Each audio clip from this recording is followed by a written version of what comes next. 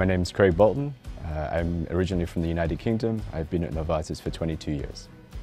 When I was a child, I had no real idea what I wanted to be when I grew up. I wanted to travel, I wanted to be part of a larger organization with global reach, and I wanted to work with people from different cultures and different backgrounds. And being at Novartis, I've had the opportunity to do all of those things.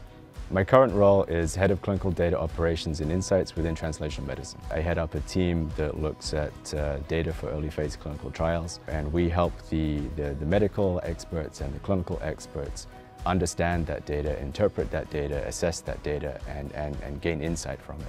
Working with data on an aggregate basis, we're looking for anomalies and trends and signals. Doing that, you miss the personal level, so trying to boil it down to an individual patient helps me connect with the work that we are doing here at Novartis to improve patients' lives. One way that I personally felt the mission of this organization is having the opportunity to meet a patient who was involved on a trial that I was working on.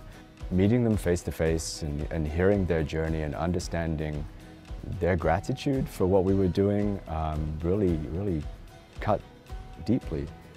It really felt like we were achieving something positive in our work. So working at Novartis really gives me a sense of purpose. As I said, no real idea what I wanted to be when I was growing up, and I really align with the company's vision, and I feel like it's given me a drive in my own life.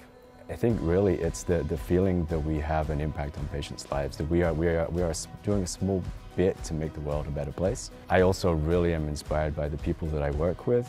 I work with a whole host of amazing, talented, driven people from all over the world, and that's something that really keeps me going.